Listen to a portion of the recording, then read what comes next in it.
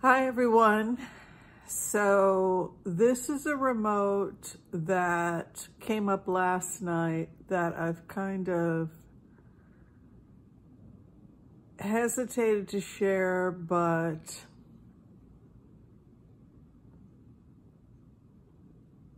I think if I'm getting the information, it's probably safe for me to talk about it. So basically what's happening right now in Moscow and in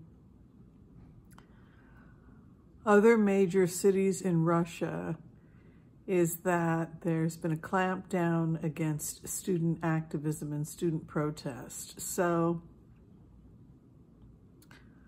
some of the, excuse me, some of the students have become extremely aggressive. So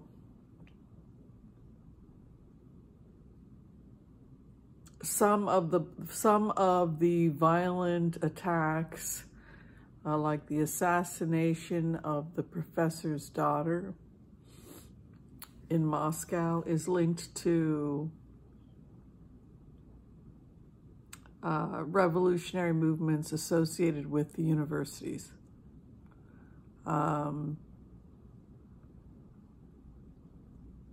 And there are more attacks planned. Specifically, they want to start, excuse me, attacking the police, bombing police targets in major cities in like Moscow. Their police, where the police are stationed, is going to be targeted. So it's a militant, excuse me, it's a militant movement started by the students in order to fight against Putin.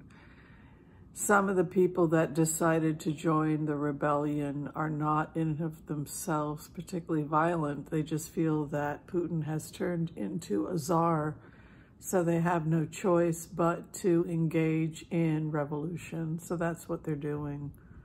And the professor was targeted because of his rhetoric on college campuses. So that was why the students targeted him.